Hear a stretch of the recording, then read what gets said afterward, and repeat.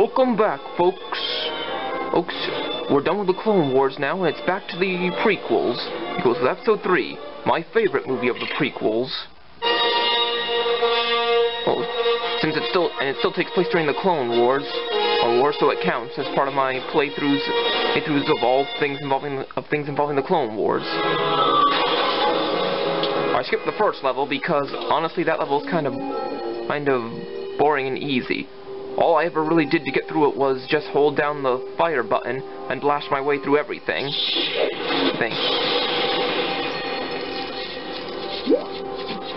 That's one of the things I'll give if both the original trilogy and the complete Saga games and everything else, they really improved on the vehicle levels.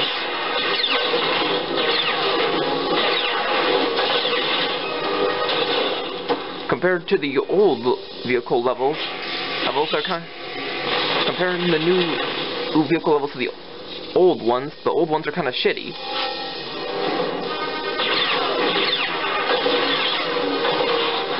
I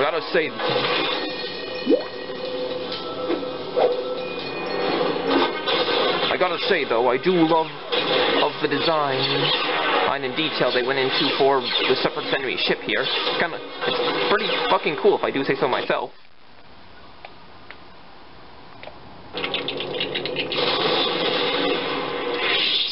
And now through some kind of air duct. And to quote Obi-Wan from the unfinished episodes of the Clone Wars series, why is it that every ship we always end up in the air duct?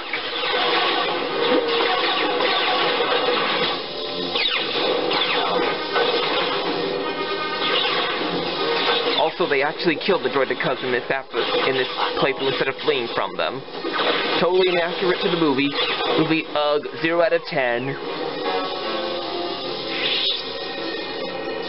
Well, R2 just teleported in from Anakin's ship. Well, he's already one of the greatest droids ever, so I guess we can add being a magician to his list.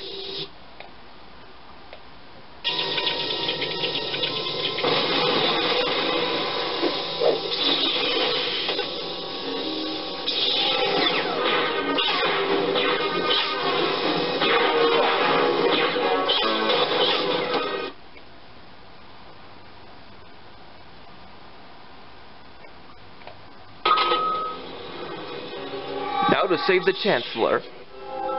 And boss battle time.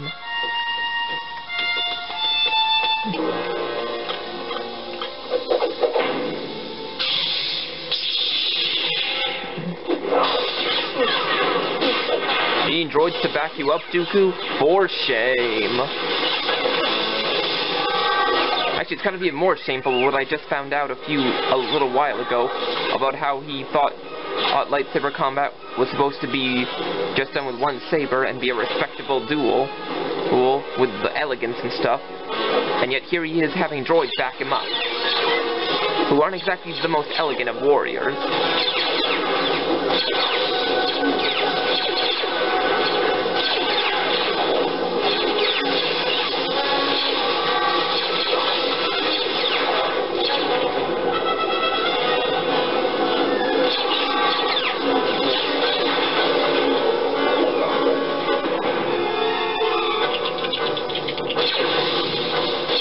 I have no fucking clue why that explosion didn't kill that super battle droid, but oh well, a lightsaber's just as good.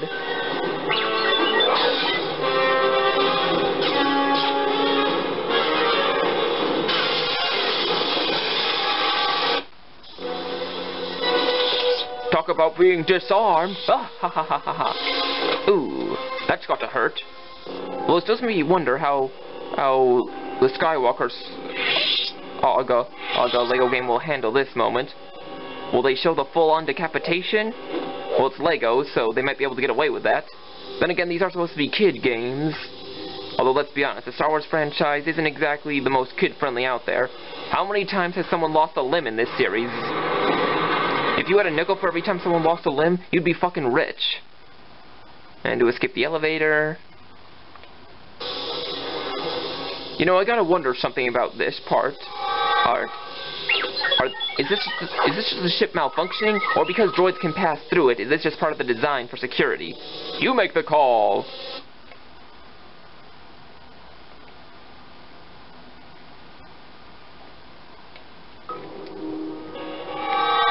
to the bridge.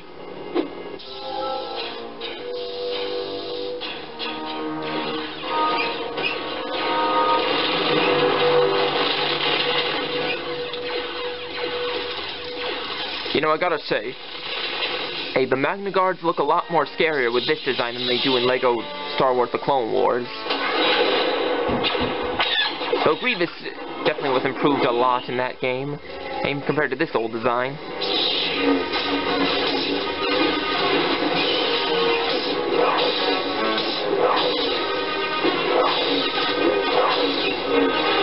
Also, it looks like it takes 5 hits instead of 4 to take him out. Although they do go headless after the 4th, so I guess it makes sense. Oh, cheap shot off you stupid droid.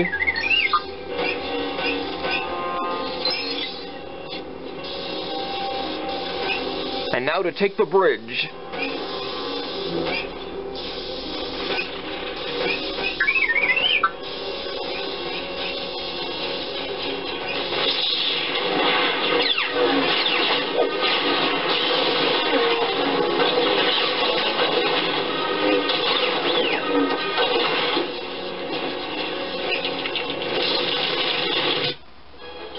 Time for a crash landing, folks.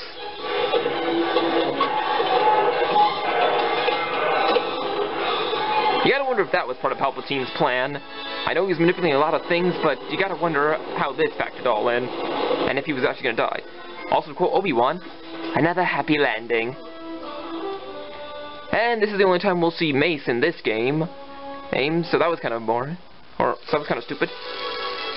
And that's it, folks, for this level at least.